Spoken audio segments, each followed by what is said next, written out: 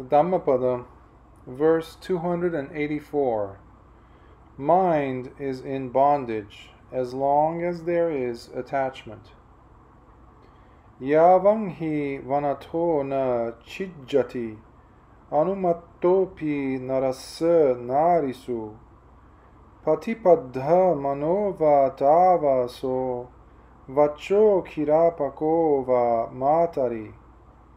For as long as the slightest brushwood of the passions of man towards women is not cut down, so long is his mind in bondage, like the milk calf to its mother's cow.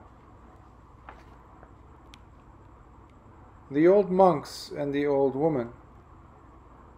Once in Savatthi, there were 5 friends who became bhikkhus only in their old age. These 5 bhikkhus were in the habit of going together to their old homes for alms food. Of their former wives, one lady in particular was a good cook, and she looked after them well.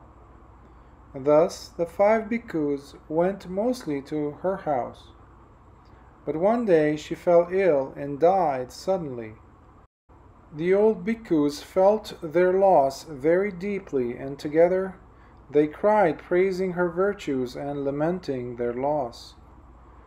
The Buddha admonished them, "Bhikkhus, you all are feeling pain and sorrow because you are not free from greed, hatred, and ignorance, which are like a great forest. Cut down this forest, and you will be freed from these mental impurities."